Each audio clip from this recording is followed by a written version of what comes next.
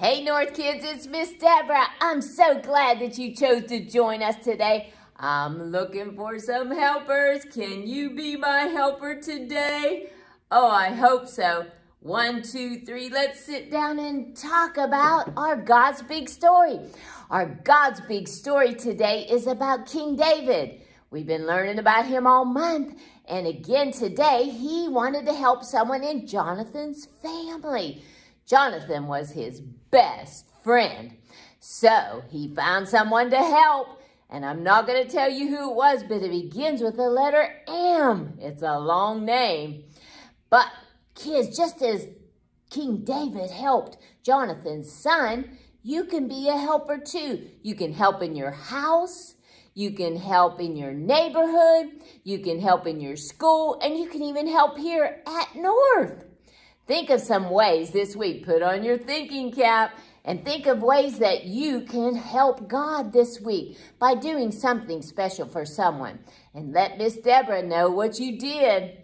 And remember, I'm going to ask you a question. Who made you to do big things? Oh, I heard you. God made you to do big things. And he says we're super kids and we can be strong and courageous. We don't ever have to be afraid, for the Lord our God is with us. That's what Deuteronomy 31:6 says. So kids, be strong and courageous. Do some big things. Help someone this week. And let Miss Deborah know what you did. I'll see you next week. Bye.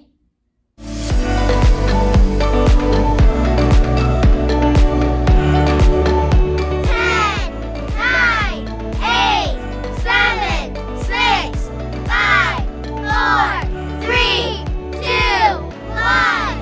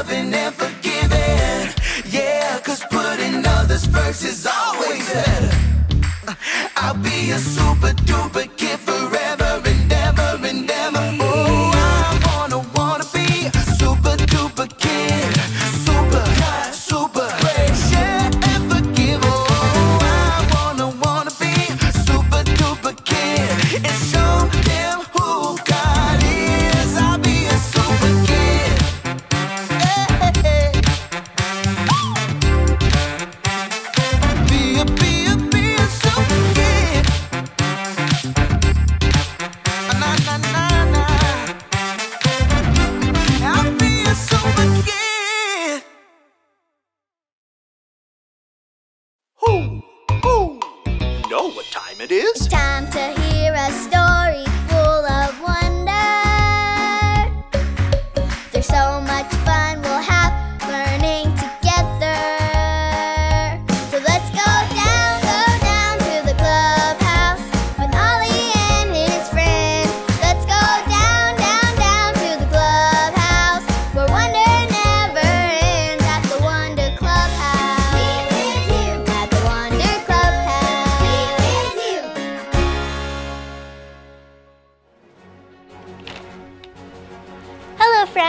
it's me, Super Poppy.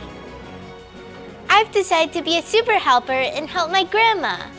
She does everything for us, like folding laundry so we have clean clothes. I'm pretty sure the dryer is eating all the socks. Grandma even fixed my Super Kids cape when I tore it flying.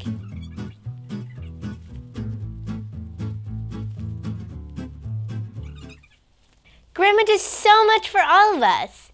That's why I did some super thinking and decided I'm gonna help her make dinner.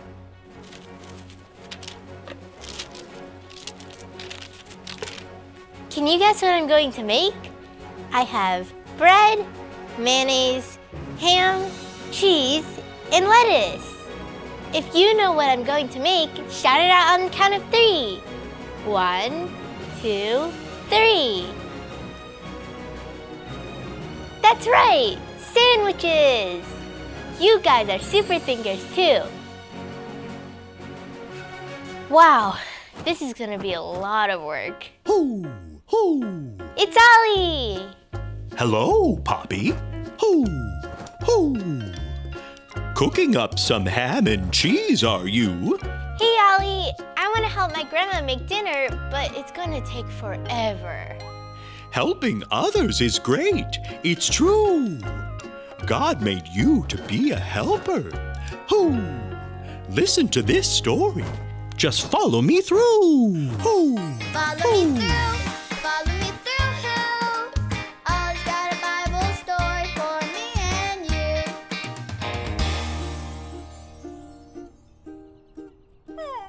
Don't worry, Stormy Jane. Goldie should be back from vacation any minute. Yay! Goldie's back! Oh, hey friends! I'm Carrie the dog walker, and today is a very happy day because Stormy Jane's best friend Goldie just came back from vacation. She's been gone a whole week, and Stormy has really missed her. Which reminds me of a story from the Bible about 2 very good friends. This is David, and this is his best friend Jonathan. A long time ago, these good friends had to say goodbye to each other. It was very hard. They promised to always be friends, and David promised that he would always take care of Jonathan's family. And then they said goodbye. Everybody wave. Bye. Well, later, David became the king, and he remembered his big promise to his best friend Jonathan that he would always take care of all of Jonathan's family. David wanted to find Jonathan's family, but it was a very big job because he didn't know where Jonathan's family was. But David knew God made him to do big things. David decided to send lots of people to help him find Jonathan's family. When the people came back, they had found someone from Jonathan's family. It was his son. His name was Mephibosheth. He couldn't walk and he needed someone to help him. Well, King David wanted to keep his promise to take care of Jonathan's family. So he had Mephibosheth brought to the castle. He gave him lots of land. He gave him a place to live. He gave him people to help take care of him. And David made sure Mephibosheth always got to eat at the king's table. From that day on, King David took care of Mephibosheth just like he promised his friend Jonathan. How great is that? David did a very big thing and took care of Mephibosheth. God made us to do very big things and help people too. Oh, hey there, Ollie. Ollie, tell me, who made you to do big things? God made me to do big things. Yes, it's true. Now let's hear it from you. Tell me, who made you to do big things? God made me to do big things. That's the truth, friends. You better believe it. See you next time. Bye. So there's your story, and it's all true. David helped Mephibosheth, and God made you to help others too. Thanks, Ollie. Goodbye to you. Hoo, hoo. Wow, David did a big thing and helped Jonathan's family. And God made us to do big things. I think I got the story. Did you get it? If you did, say got it. Get it? Got it! Good! God made me to help, so I'm gonna help my grandma by making some super sandwiches. Whatever the day brings, God made us to do big things. See you later!